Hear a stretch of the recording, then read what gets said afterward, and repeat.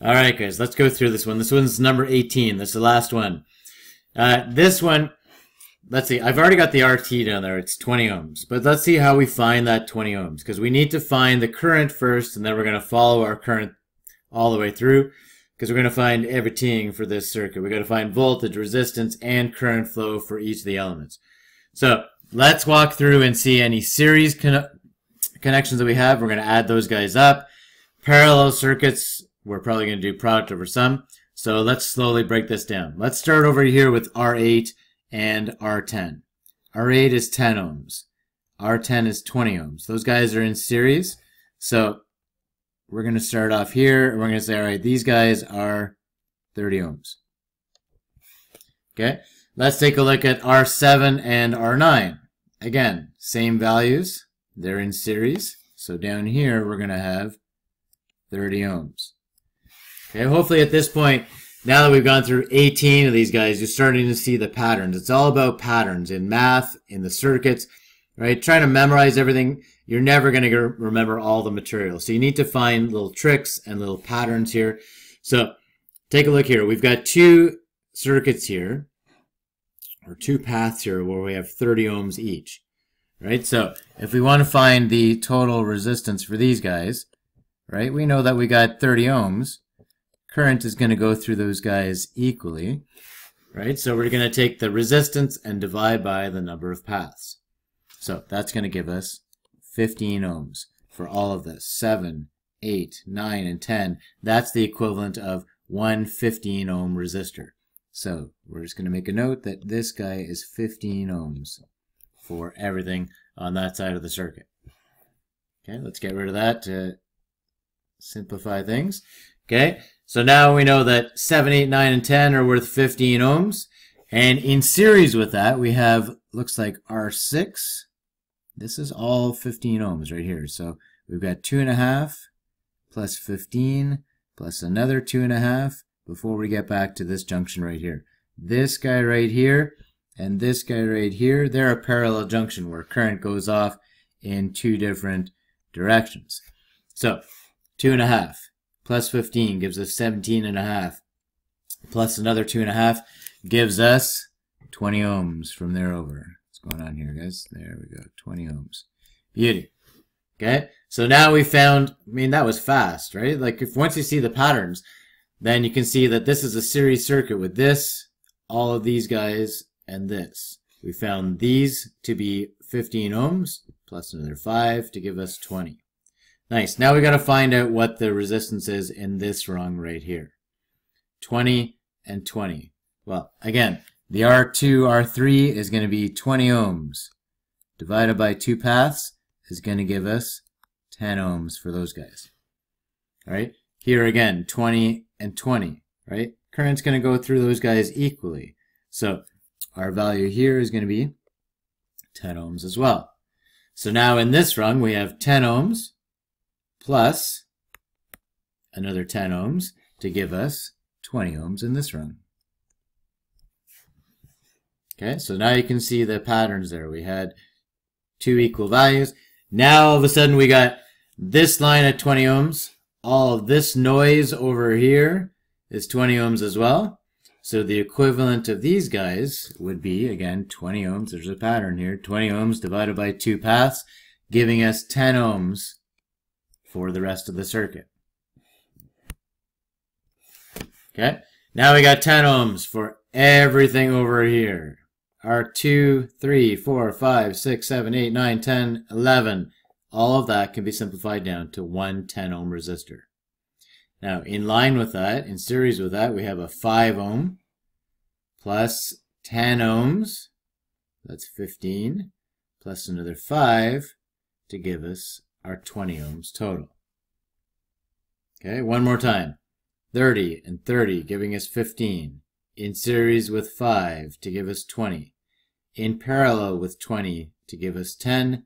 In series with another 10 to give us a total resistance of 20 ohms. Okay, at that point, we can now find our current. Let's take all those guys out. If I went too fast, then stop the video and go back. Okay, so now we got to find our current. And at this point, all we have is just straight Ohm's law. We got 120 volts divided by 20 ohms. We got 6 amps flowing in this circuit. Okay, let me just grab another color here. So at that point, we've got, what do we say, 6 amps there, right? I thought I changed the color, but we'll stick with black then. Okay, 6 amps going through there, and 6 amps on this side of that guy. If we got 6 amps going out to that part of the circuit, well, we hope to God we got 6 amps going back. Otherwise, somebody's going to poke, right? Otherwise, we've got a ground fault.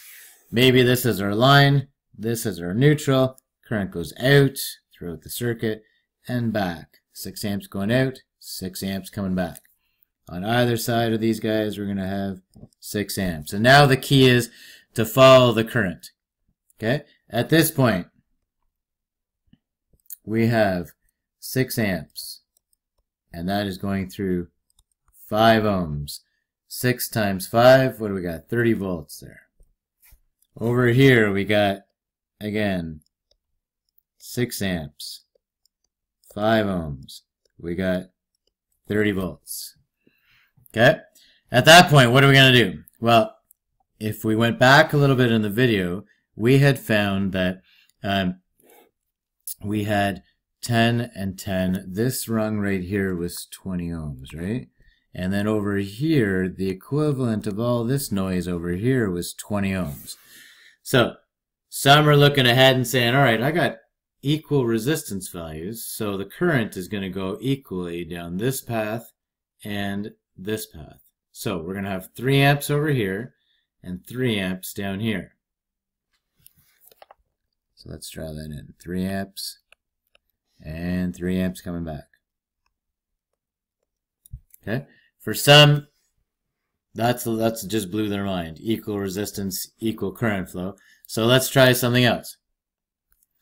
Let's disconnect the rest of this circuit right here. So forget all this noise over here.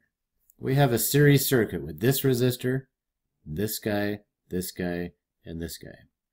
So Kirchhoff's law is that 120 volts is going to be dropped across this, and these guys, right? The sum of the voltage drops will equal the source. So now we have 10 ohms here, and we got 10 ohms here, so those guys are equal resistance values. Equal resistance values should have the same voltage value. So let's see. Remember that we're forgetting the rest of this circuit over here, and we're just centering in on this series circuit. That 120 volts, well, we've lost 30 volts and 30 volts here. So across here, from here over to here, we got to have the rest of the voltage. We got to have 60 volts. Okay, so across there, we're going to have 60 volts. Well, then we're going to say that, all right, 60 volts equal resistance values. That means that this voltage right here, we'll draw it in here, has got to be 30 volts. And this voltage right here has got to be 30, summing to give us that 60 volts across those two loads. Okay, now let's just look at our source voltage now. 120 volts, right? So we got 30 plus 30 is 60, plus 30 is 90, plus another 30 gives us that 120 volts. Okay? Then we're going to look at the current going through each of these guys. Well, let's see. For R2, I have 30 volts across that guy because it's in parallel with R3. I got, easy now, not 30. I got 20 ohms. Right? So now we've got 30 volts, we got 20 ohms. 30 divided by 20 gives us 1.5 amps. Okay, so in this rung right here, I got 1.5 amps. In this rung right here, I got 1.5 amps. All right, we got equal currents there. Excellent. So now we found the currents in each of those guys, and we said that the current, the total current in that rung was going to be 3 amps, right? Because we said that this current here was going to be 3, right? Because it had equal current values. Well, now we've got, if I could just write this in, There we go, instead of being on cruise control. We got 1.5 and 1.5, giving us 3 amps down here. Beauty. This guy, R3, that's exactly the same. We got 30 volts, we got 20 ohms, we got 1.5 amps. All of these guys are exactly the same as well, right? 20 ohms as well, 1.5 amps. Down here, 1.5 amps, summing to give us 3 amps, because we need 3 and 3 to sum to give us the 6 amps going back to the source. Excellent. Now we found everything. R1, R2, R3, R4, R5, and R12. Okay. Now we got to follow the current again. Here we got 3 amps through R6. We got 2.5 ohms. All right. So now we got to find the voltage. Well, we got 3 times 2.5. That's giving us 7.5 volts. Okay. This one down here is exact same. So if we looked at R11, we have 3 amps. We got 2.5 ohms. And we got 7.5 volts. 3 amps over here. Okay. Now, again, we're rocking through the circuit. Now we got to find R7, R9, R8, and R10. But we know that this is 30 ohms and this is 30 ohms. So equal resistance values means that, again, the current is going to branch off equally. We're going to have 1.5 amps here and 1.5 amps there. Right? So we can use the currents or we can use the voltages. Right across here, from here to here, we found that that was 30 volts plus another 30 volts. So from here to here, there's 60 volts. Well, we dropped 7.5 and 7.5. We dropped 15 volts there. So 60 volts here minus the 15 means that across these bad boys, we're going to have 45 volts left over. So let's see whether that works out. We've already found the currents because we're masters at these circuits now. And we looked at the equal resistance giving us equal current values. But again, we got 10 ohms here. We got, 1.5 amps. So that means there's 15 volts across that guy.